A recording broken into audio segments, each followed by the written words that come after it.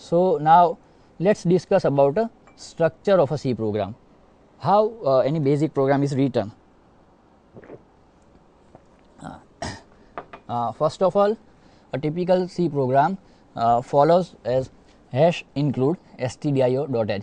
All of you might knowing about this basic program to print a hello world. Now why we write hash include stdio.h? So hash include is a preprocessor compiler directive. Now as we discussed, to write any program and to convert any program we require any compiler. If we are using a C compiler, then it is known as C language. If we are using a Java compiler, it is known as Java.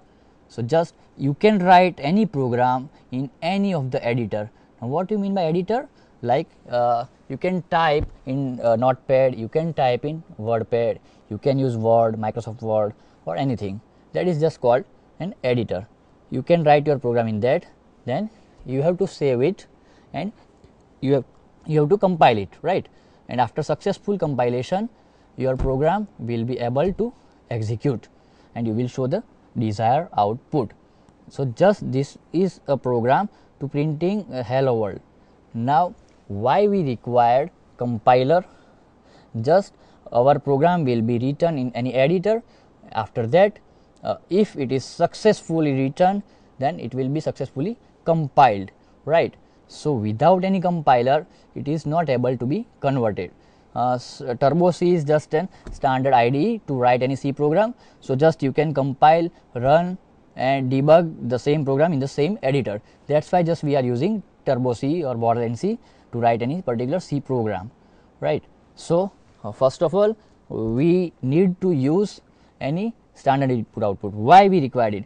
Just now I am speaking, right, and you are listening. That is a communication. We are able to communicate because of many mediums like air and everything. So same way we want to communicate with computer because we want to make a program. For that just we need to communicate with a computer system. So how will communicate? You have ears and I have mouth, so I can speak and you can listen. But what about computer? I can't speak near to the CPU and I can tell him that just calculate these two areas and calculate this and that. So it's not possible, right? So that's why what we required is we can give input to the computer using input devices and it will show the desired output on the output devices. So same as we are communicating right now, as same way with the computer we can communicate using input output devices. Those are called standard input output. That is about a medium. Now where we'll give these inputs and outputs? As simple, just all of you have used this simple calculator, right? So what is the calculator? It is just a simple program of KLC. There are some basic functions: addition, multiplication, division and subtraction. All the four functions are called modules. C is a modularized language. We just combine all the modules together and we make a program, right? So for making a KLC, we are just making four functions, and if we are migrating it into the chip and we are making it circuitry, then it's called KLC, and we require one LCD or one display panel on the which we are giving some inputs 3 plus 5 and equals to, so it will show the output printf a plus b, same way, right? So that panel is being used to give and display input outputs, right? So that is called a console panel. For particular task we need a dedicated console to perform that particular task. Same way, to perform or to show the output and to give some inputs in a C program, we required C console, that is called a console. So we are if we are using a console, then we need to add conio.h file, that is called console input output file, right? So these are the basic requirements: standard input output and console input output. Standard input output, as we discussed, that to communicate with the computer system we required some input and output devices. Which are the input devices? Like keyboard, mouse, etc., right? Scanner.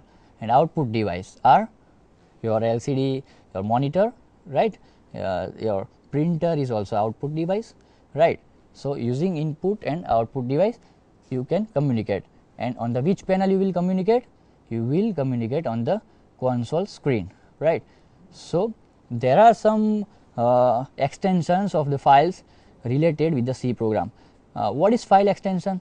You might know about that MP3 file. What is that? MPG audio layer 3, then exe file, executable file, then doc file for document file of Word or docx, then txt file, PDF file.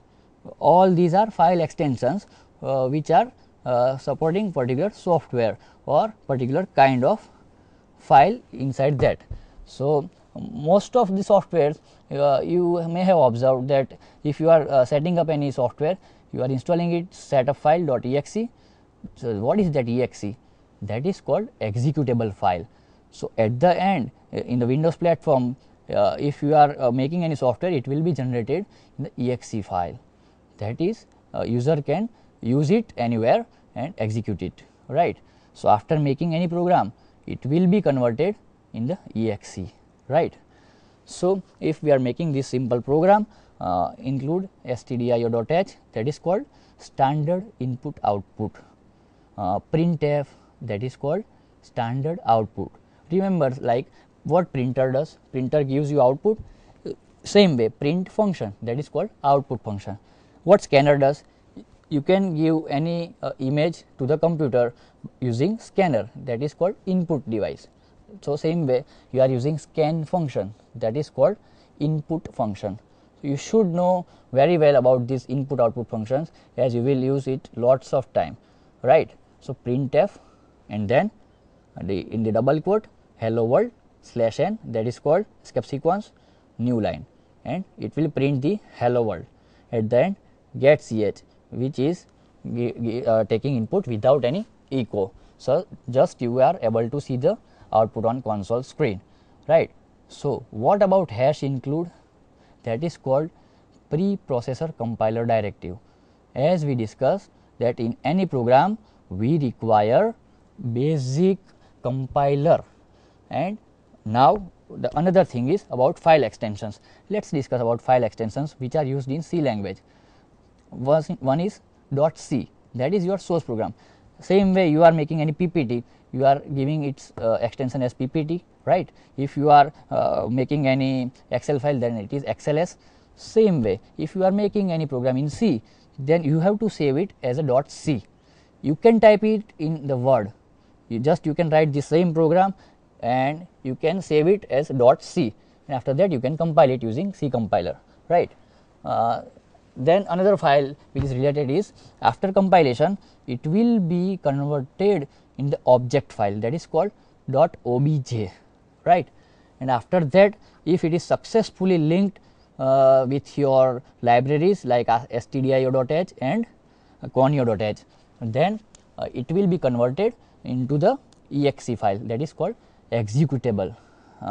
It would be most probably in binaries in C, right. So, then you can execute it anywhere, right.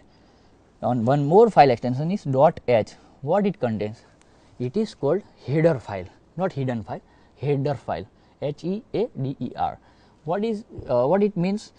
Header file just contains headers of all the functions which are used in your program. So, it may be inbuilt header file or it may be user defined header file. You can make your own header file, right. And there are many inbuilt header files available, like if you that is prerequisite, you have to use input and output functions, right, like printf and scanf. But what about printf and scanf? It is already coded how it works, that is stored in stdio.h. So, its headers mean heading. You will know about it later in the user defined functions what header means. It contains the name of function. Printf, that is a print function. Scanf, it is also scan function. Main itself is a function. Wherever you are seeing these brackets, it is usually a function in C, right. Function that separates a code, like if you are making a calci, then we can make 4 functions, modules: add, multiplication, subtraction, division. those are called functions which can be reused again and again. You can use it. That is why the modularized concept is introduced. Okay. So, header file contains all the headers of the say standard input output. So, it will contain headers of all the standard input output functions. Same way, if you are using conio.h, CONIO, that is called console input output, as you are giving input on the console and you are showing the same on the console. So, it is called console input output, right. So, conio.h will contain headers of CLR SCR. What is CLR SCR? That is clear screen. It will clear your console screen, not your desktop, right. So, for that particular function CLR SCR, you are using conio.h.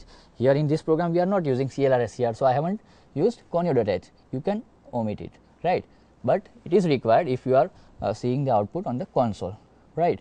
And if you are using many math function like sine, cos, trigonometric functions or power, root, then you have to use math.h file, that is called math header file. It will contain all the mathematical related higher functions, right. Same way, if you want to make any game, then you have to use graphics.h, or you want to work with graphics, then graphics.h is the header file. Same way, ctype.h and many files available in your C library, you can see it in your TC folder include, or wherever you have put your TC source code, right.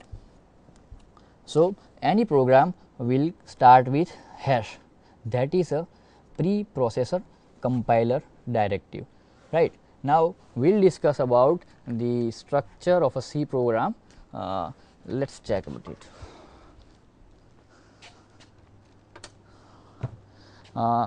Any program you are starting with hash, right.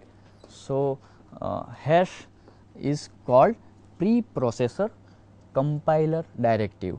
Why it is required to write any program? Just it will first tell the compiler that you want to use standard input and output functions in your program, right. So, hash is a preprocessor compiler directive. Like if you are if any director is doing any shooting, what he does? First he speaks sound, action, camera, right, sound, camera, right. What it is? It is prerequisite to record any particular shot, right. So, same way in this C program, basically we required input and output functions, then we required console input output functions, and so those are prerequisite. So, hash include is a also directive. Then you can write stdio.h, either you can write in double quote or you can write in bracket, triangular bracket, right. stdio standard input output dot h, that is called header file. Same way, if you want to use a console, I am using this board as a console, it is my console now. So, hash include, what is console? It is just a task panel, the black screen you are seeing after control F9, that is conio.h, console input output dot header file. So, you will able to communicate with the computer using console. After that, what we write usually, if we do not want to use math.h, we can omit. These all are not compulsory, but header files which are going to be used in your program should be added here. Otherwise, you can't use all the functions. Like if you want to use printf and scanf, then you require stdio.h. If you are not including this file, then you will show in the error that printf prototype not found. Same way, if you are using CLR SCR and if you are not adding this file, then it will show error CLR SCR not found, as it is the conio.h function, right. At the end, now after including all the files, we can also use some global variables and some defined directive. Like if we want to use pi in our program, then you can include it like hash define. It is also preprocessor directive before processing, that is called preprocessor, and suppose pi. Now, you can declare it as pi 3.14. Remember, there won't be used any assignment operator here. This is illegal. Okay, never use it, and you can't alter this value. Pi is not a variable, but it is used using define directive. So you can't change this value in your program in the main. Just you can use it as a value of 3.14, right? So after that, you can use some global variables also, right? After that, void main. Now, what is void main? As this bracket comes, you should know that it is a function. Main is an inbuilt function which tells that from where to begin your program. It is just your starting point, right? From here your actual program will start, and it will be placed in between these two curly braces, okay, starting and ending. What is void? As you are knowing the general use or general meaning of void, that means empty, nothing. It is not returning anything, that's why it is called void. And main is the name of function, which is an inbuilt function from where your actual program is started, right? If you are returning anything, then you can use here integer. Here you can use any data type which is the last statement in your function. You will study it in the user defined function, right? So after void main, you can write your program. Now one more thing is, you can't use more than one main function in a same program. It is illegal, okay. So now suppose we want to clear the screen, then what we use? CLR SCR. What it means? Clears your screen. That is, if any previous output is already there in your console, then it will be removed using CLR SCR. It will clear your screen from top left to bottom right, okay. After that, I want to print something, and print F.